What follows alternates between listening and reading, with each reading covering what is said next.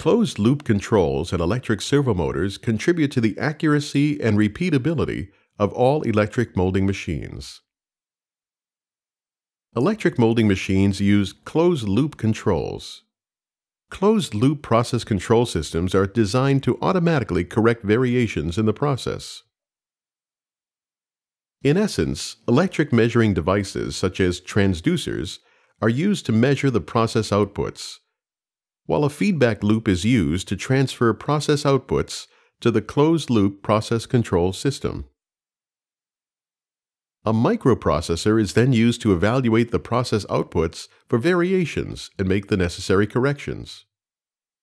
For example, as the screw travels forward during injection, a transducer measures the position of the screw. The microprocessor uses the time and position to determine the speed of the screw. The power applied to the injection servomotor is adjusted to maintain the desired injection speed.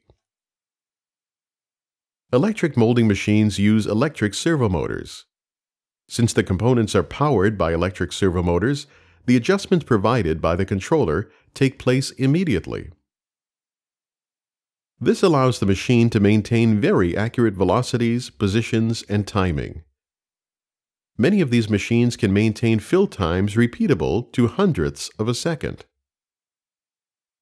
The first electric molding machines use an earlier generation of servomotors which tended to overheat and often fail. The latest servomotors are very capable.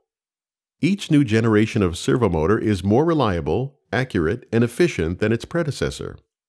Newer electric molding machines generally use the latest and greatest technologies.